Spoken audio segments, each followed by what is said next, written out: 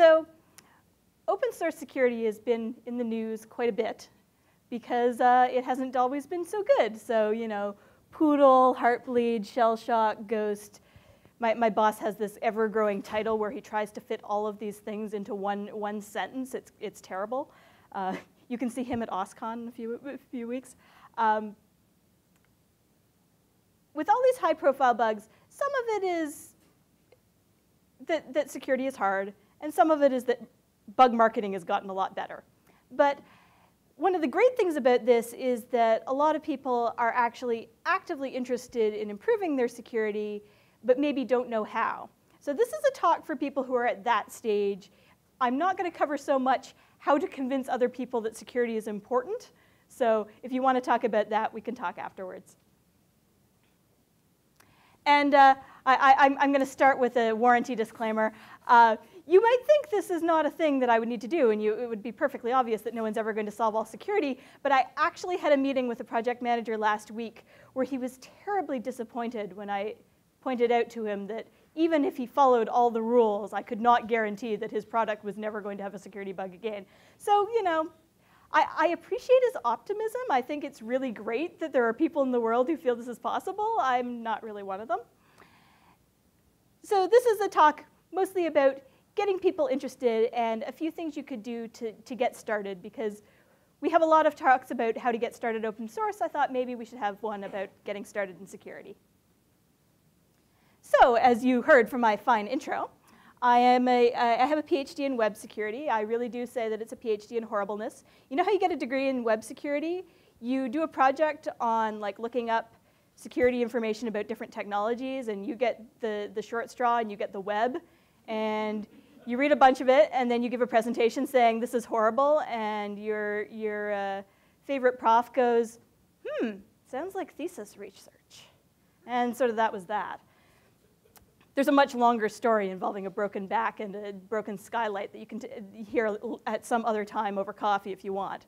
But the reason I'm more or less qualified to give this talk is that I work over at Intel Jones Farm. I'm part of the security team there. We have quite a large security team over there, and then even more around the world. Obviously, I do not speak for Intel, but some of this talk will include things I've learned from there and from my other open source projects before that. And I just want to brag because I am getting a new house key. My new house should be turned over to me in 13 minutes. Obviously, I'm not there, but hopefully I'm going to be staying in Portland for a while, because certainly I've got the debt to prove it. So I've divided this up into five sort of ranges of things to think about. So the first thing is about encouraging existing security researchers to be interested in your project and interested in work with you, or perhaps more to the point, not actively discouraging people from working with you. So number one, and this is like actually on the checklist of things we do sometimes to see whether we want to work with a project, is have a way to report security bugs. And this is important because not everyone wants security bugs to be public, so you don't necessarily want to dump it into the public mailing list or the bug tracker. Maybe it doesn't upset you, maybe it doesn't upset the bug reporter, but someone is going to be really upset. So you want to make it obvious how to do this well, so that that's clear. And it is kind of used as a sign to say, does this project care enough about security to at least think this far? So there you go. You can go and put your security email address on your website. You've done step one. You're ready to go. The next thing is that when people report bugs, send them a thank you. Do not send them a cease and desist. Again, I would like to believe that this is not a thing that we need to say, but people are very uncomfortable with the idea of security research, and it can be very problematic. In fact, it can be entirely illegal. While I was at Carleton University in Ottawa, we were going through, I don't even remember the bill number, but there was a new bill that said that doing any sort of decompiling, they used a different word though. if you looked at the source code of a web page, you were breaking their DMCA-style laws unless you were a security researcher. Yeah, we wrote a lot of letters. The bill died on the table for unrelated reasons. I'm sure they're trying to bring it back. So don't go right to the legal point. These people are already sticking their necks out for you. The other thing that should be obvious, because of course you're all excellent at responding to all bug requests you get from anyone, is that you should actually give people some sort of feedback. It's especially important for security bugs, though, one, because you have probably whisked them off to a private location and there's no way for the responder to know that it even submitted correctly. And two, because while if you have a bug for a regular person, they're going to be sad if you don't fix it. They're going to be angry. They may stop using your product. If you have a bug that's a security bug, it is possible they will tell the entire world how to attack your software and your customers. Yeah, so you want to discourage that. Sharing a little bit of information can go a long way. And on the same note, you don't want to immediately say, that's not a security issue. It doesn't matter if it's true. It often is. People don't always understand. It often isn't. But it's like waving a flag in front of a bull. You are saying, I am so secure, bring it. Yeah, you don't want to do that. It doesn't matter if you're right. Just, it's not an encouraging thing to hear. Yeah, so that's the thing is, I don't understand how that's a security thing. Can you show me is a much better way to respond. And sometimes they won't be able to help you, and sometimes they will. Not everything is a security issue. You just have to take it at least a little bit seriously. Maybe you'll be able to convince them it isn't a security issue either. So something you probably noticed about these first few things is that they are all things you probably want to be doing anyways. You may not have the resources to do them, but security bugs are just bugs. We know how to deal with bugs. We know how to work with bugs. We know how to communicate with people who report bugs. It's not really a different best practice at this point. It's just you might want to take it a little bit faster than you otherwise would because people get concerned very quickly. One thing that is a little bit less common for regular bugs is the practice of bug bounties, which some companies believe in, some companies don't. I don't believe we do it at Intel, but I know lots of other companies that work in open source do. And that's offering up money for interesting security bugs. But unless you are working for a company that backs a lot of open source work or even a lot of open source security work, money may not be an option. It is surprising how little you need to be encouraging and motivational. One thing that's really big is having a brag wall on your website. So as I said, I'm Canadian. I've been recently going through the green card process, and one of the things they asked me was to have like public proof of everything that I might have done in security. And also any news articles that had been written about me, even if they were about feminism and not security, and anything that made me famous ever. So you may think that's not really a big deal, nobody's ever going to look at it, but depending on people's circumstances, that's the difference between getting a job offer and not, because look, here's proof that they can do what they say they can do, or it could be the difference between getting a green card and not, because look, here's proof of what they say they can do. So, and then on the other hand, on top of doing that, project stickers are surprisingly motivational. When I was, a teenage proto software developer, and I had to send in my copyright assignment to the Free Software Foundation in like 1998. They sent me back a little sticker and a signed thank you from Stallman, and because I didn't know him at the time, I thought that was really amazing, and I was actually really motivated. I did a lot of work that I might not have otherwise immediately jumped into because I felt like the Free Software Foundation really valued me. So, sometimes it's just a sticker or like a postcard or whatever. Could make a difference. Although getting security people to give you their addresses may be challenging. So, wanted to tell you a story about my favorite story of someone reacting to a security bug.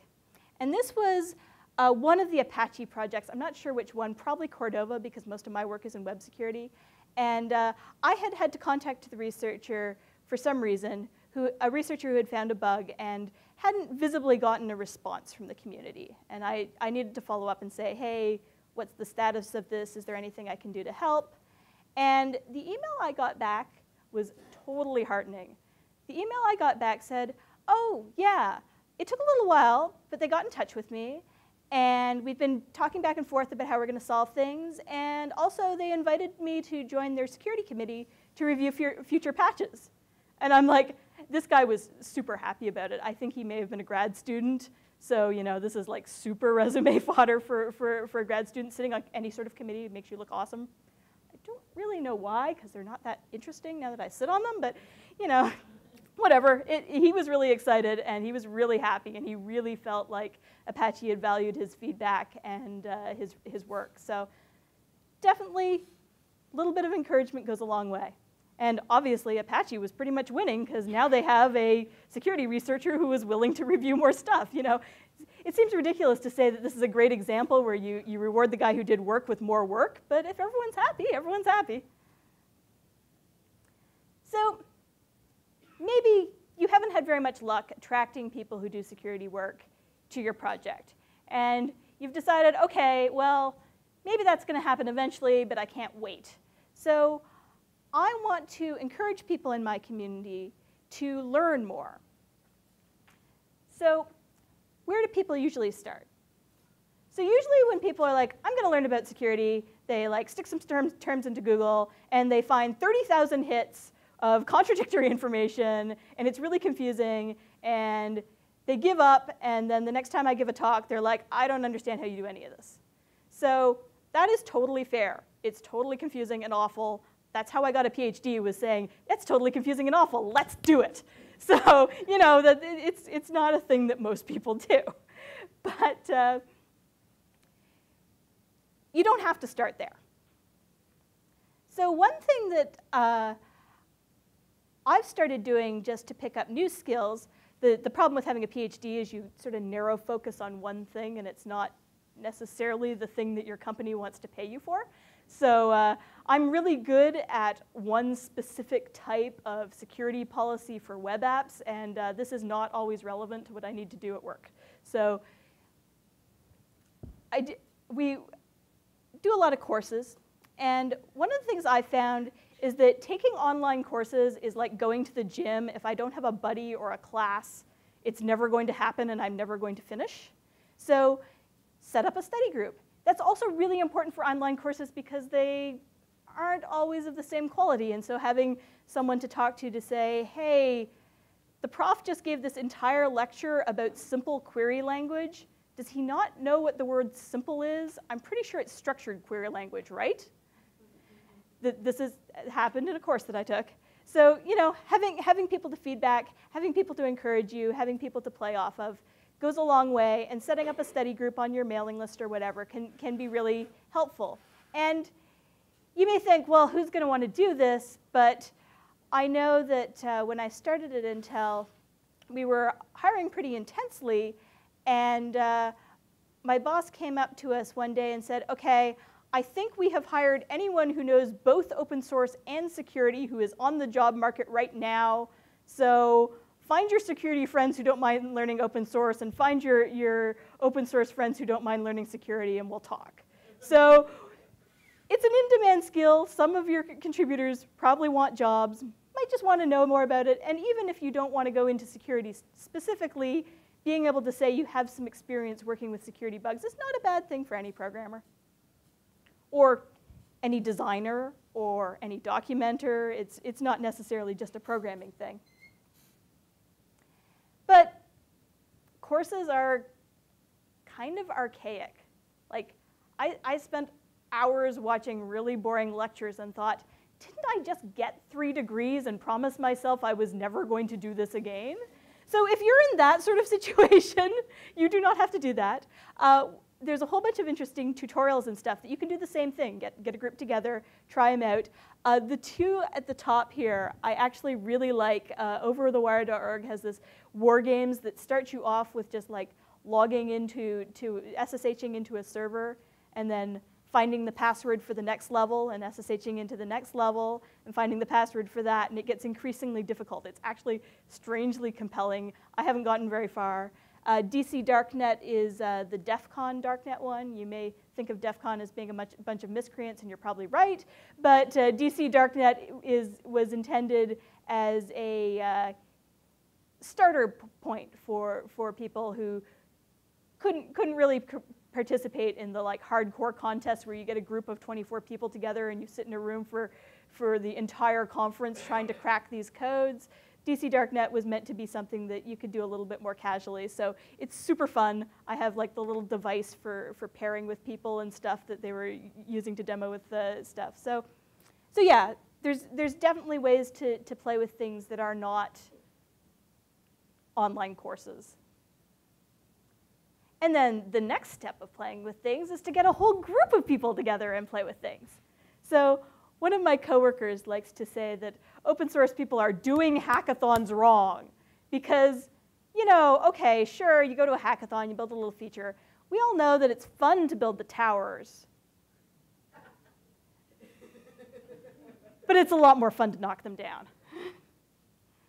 So how do you run a security hackathon? What makes it different? So obviously there is the big difference that instead of necessarily building things, you're breaking things.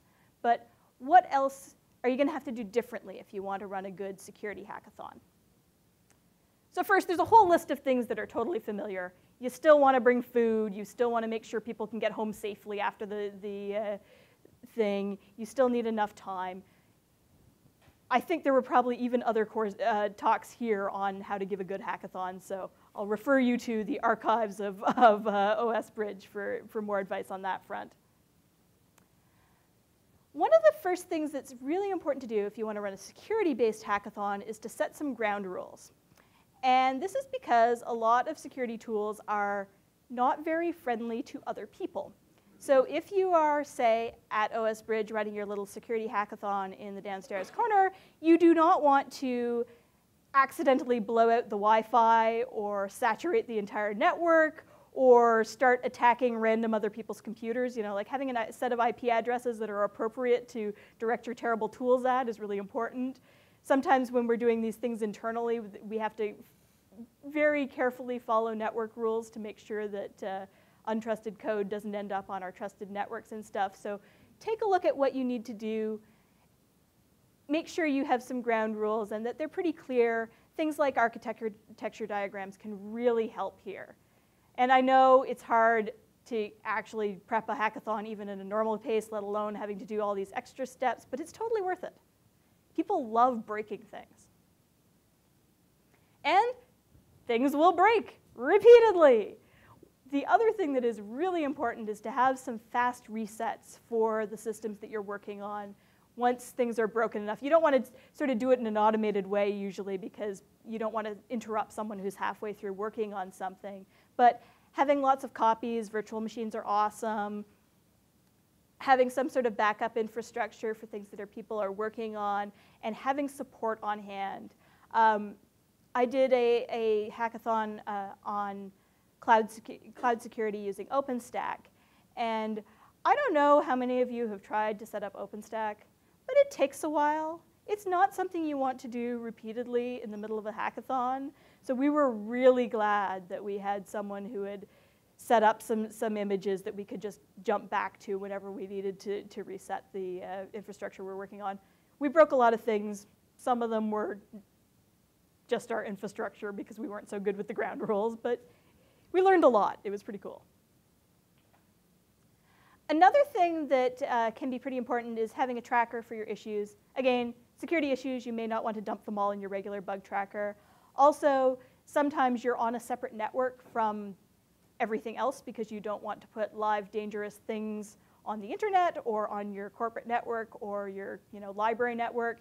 So in that case, having things like Etherpads so people can share data or an internal IRC server actually makes a huge difference because there's a lot of times where people want to cut and paste, look, I found the password for this, and it's 14 characters long, and so being able to share data in a useful way, again, telling people not to break that infrastructure, always important. And just like any other hackathon, you don't need everyone to be an expert. Obviously, if you get a group of expert security hackers in a room, you're going to get a little bit further than you will with a mixed group, but that's not really the point at this stage. What we're trying to do is get people a little bit more exposure to the issues so they understand them, get people to learn a little bit, and maybe motivate a few to become expert level. So a few things that are really kind of fun for beginners is brainstorming on threats, which I'll talk about a little bit more in a second. One thing you can do is run some security tools in advance and have people triage bugs. So a lot of people who come out to hackathons are developers. They're familiar with triaging bugs. They'll be able to do that sort of thing. And so if they get super frustrated with whatever they're working on, you can always have them do something more familiar. Pair breaking, which is basically pair programming, only more malicious. And you can always run the tutorials and games when people need a break. So threat modeling. For those of you not familiar with threat modeling is basically user stories about users who hate you and want to destroy everything you've worked for. So it's a skill, but it's not something that a new person can't just sort of brainstorm about. Everyone has had an angry person in their life or has had to worry about something like doxing and has had to think about this sort of thing. So even though maybe it's not going to spring to mind immediately, there's a lot of issues that novices will come up with that maybe experts won't, so it's really beneficial.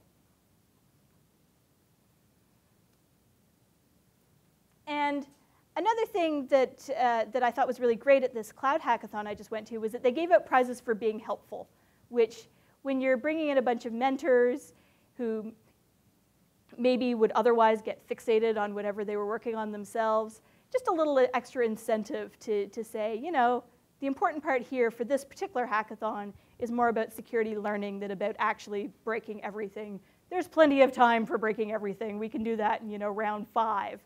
But we found that was actually really, really fun because it encouraged people to do a lot more interaction than they might otherwise.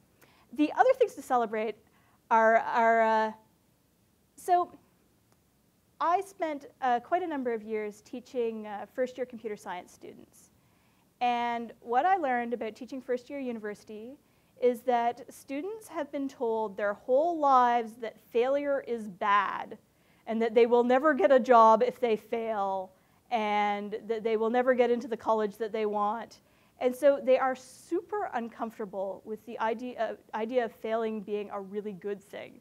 So again, one thing that we used to do in my tutorials was really celebrate. You have 10,000 syntax errors? Let's see if we can get 10,007. And especially with the students I was working with, people really respond to it. Once you get into the spirit of it, it's really easy to be excited about breaking things. And it's much easier to break things than it is to fix things. So you can really get people enjoying themselves and having a good time and feeling like they've accomplished something because breaking is accomplishing in this case. So think a little bit about things or do it on the fly based on what you see that people are actually doing as you're going around as an organizer. So one thing that comes up is that people often think, well, security people spend years training to do this, lots of time practicing, and sometimes exploits take months to find and refine. What are we really going to do in a day-long hackathon? And so I'd like to tell you all a little story about when I was working at Carleton, and I think I had just started my PhD, and I had another student come up to me and say, hey, Terry, I've always wondered, how long does it take to learn to break a website? And I'm like, I don't know, but we got a new assignment submission system today. Let's find out. This is a thing you can really only do if you're a security researcher at the university. They don't really like it when random students do that, but we had a little bit of security cred, so we could tend to get away with it as long as we weren't too disruptive. So the answer was about a half hour. And then the next question was, how do we report security bugs to the administration in a way that they will pay attention to? So, which turned out to be much longer than a half hour. So you can definitely find things. There is often very low-hanging fruit. And there's definitely often interesting things to find very early on. Hopefully that's not going to be true in all of your projects, but even finding weird things that ways break is kind of fun. So I mentioned suggesting that you try running a few tools. And if you're new to security, it's the same problem as looking for security resources. There's 30 bazillion of them. Some of them are awesome. Some of them are super sucky. Some of them just aren't the right tool for the right job. So I'm going to make a few suggestions about ones that I've seen people use at hackathons and for doing exploits that they had a pretty good time with, but don't feel that these are the be-all and end-all, or that they're even necessarily the best ones for you. So for a hackathon toolkit, it's often nice to just have a quick little USB stick that you give to every participant. They stick it in their machine, they boot it up. They don't have to worry about accidentally destroying their own data. I know, USB sticks, but you can pay some attention to the controllers. Or you can give people really crappy laptops, which is what we do at work sometimes. But you can give people something to boot in a VM on a stick that has a bunch of tools. The one that we've been using lately is Kali. It has way more tools than you're ever going to use, but it does have a little bit of description of each. And it has a lot of the most popular ones that you'll be able to find tutorials for online. So it's not a bad place to start. Another great place to start for beginners is fuzzing. For those of you not familiar with fuzzing, this is where you take your program and you stuff crap in every orifice or interface that you can find. It's not good for your program. It will not be happy. But you find a lot of things that a lot of them aren't security errors. They're just going to be random crashes for data that you haven't thought about. Some of them will be security errors. But the fun thing about it is that if you've never done it before, usually you can find something really fast. So it's very satisfying for people to try out a couple of new ones, find a couple of bugs, report them, feel like they've really accomplished something as a starter task. So it's a good place to start if you haven't done it before. If you've done it before, it's not going to be quite as useful. Terrifying is also a word. So the one that everyone I know is excited about lately is called American Fuzzy Lop, after the rabbit, because it's a fuzz tester. It does make it hard to search for it. You have to look for American Fuzzy Lop vulnerability testing if you want the right one sometimes, depending on which search engine you use. Another super popular series of tools are static code analysis tools. There's lots of them. One of my coworkers likes to claim that they're all terrible, but still super useful. So your mileage may vary. A couple that have come up recently is Coverity, which is not free software, but is free for open source projects. It has a huge number of heuristics. You find some very interesting things. It's what they use on the Linux kernel, among other projects. SonarQube is one that is open source that we're kind of hoping that it's going to be amazing and awesome, and we'll be able to use it a lot in the future. But if you're not ready to be overwhelmed with 30 bazillion bugs, sometimes using one that's not quite as mature is a good place for beginners to start. And things like Clang and LLVM, Static Analyzer. Someone pointed out to me that even Pylint has a few security-related rules in it. So if you're running that, you're already running a security tool, and you're totally awesome. Another thing that people really enjoy doing is actually breaking into things. So the venerable pen testing tool is probably Metasploit.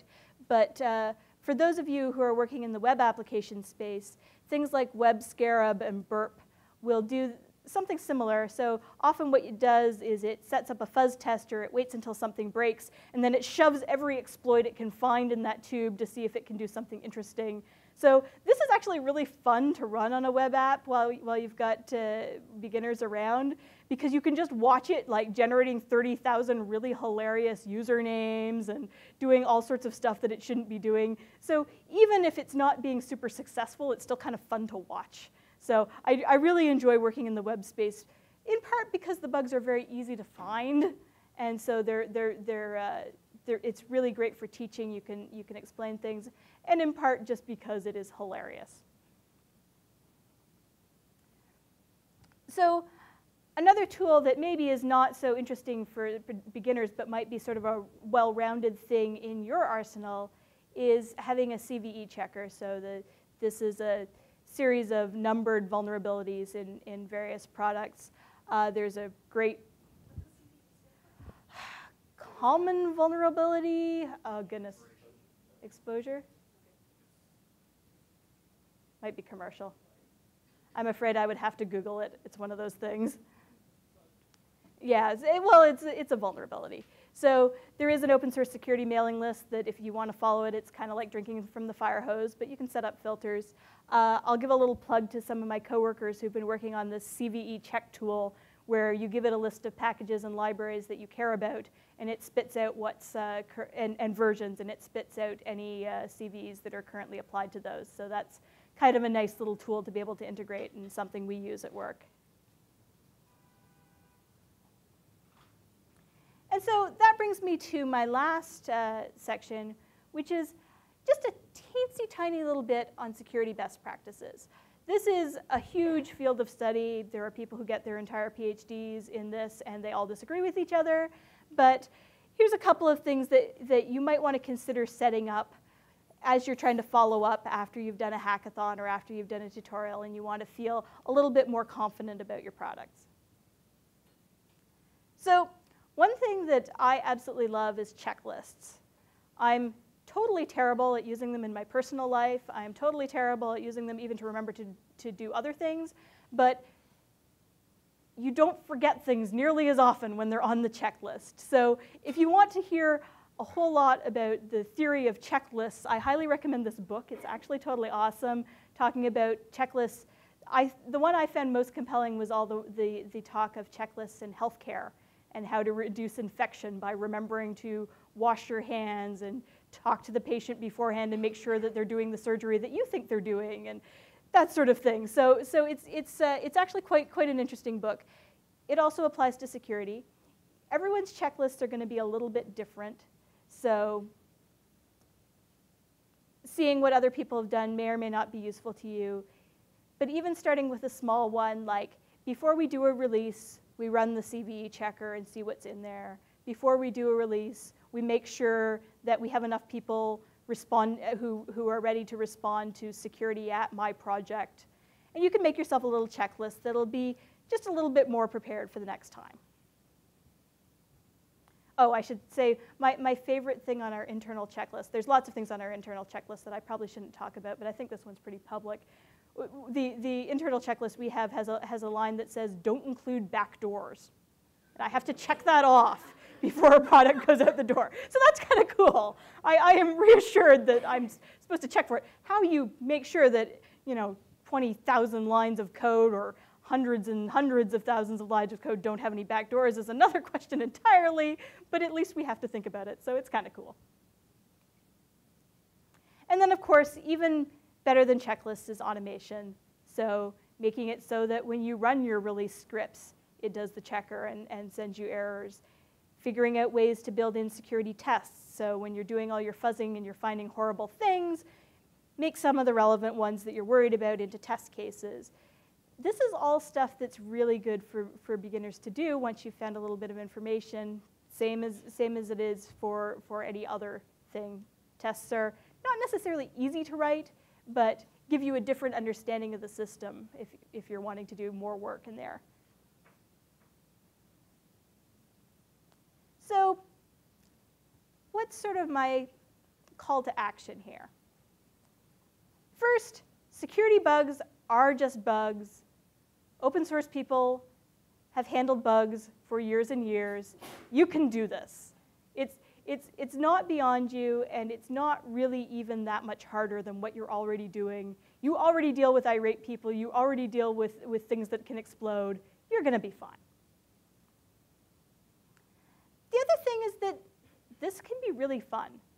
As I said with my students, teaching people to break things is a different skill and one that a lot of people are surprised how much they enjoy because the pressure is very different, the interests are very different, and people have a lot of fun doing it. So it's always nice, and it may be nice to even work into your regular hackathons as, I'm tired of trying to write this darn feature, I'm going to go break stuff. It can be fun for people. I'd also like to leave you with a bit of a question. I don't know, is anyone familiar with Steve Krug's work?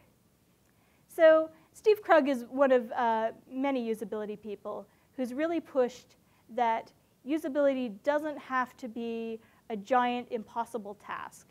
You can make some headway by buying someone a beer and asking them a few questions and getting to work on it. This is not to denigrate people who do the really hardcore, meaningful security and usability work. That's an entirely different discipline, but those people are few, we are many. We can get things into a better state so that when we can afford to get an expert or when we finally, attract the interest of one, they won't be solving stuff that's easy for them. So I would like for people to believe that security is a somewhat similar thing. It's harder with security because if you want to claim that something's secure, you have to get everything right. And you're a beginner, you're not going to feel confident that you got everything right, even if it's possible that you did. And you maybe shouldn't feel confident that you've got everything right. Maybe it's good to constantly feel a little bit afraid. But I do want people to think of security as something that you can make a little bit of headway on and that there's a lot of low-hanging fruit in. So if you haven't read Steve's book, I highly recommend it. It's very thin, very short, and really compelling. But I would like people to think about security as something that you can actually do. And so, yeah, that's it. We should be breaking things together.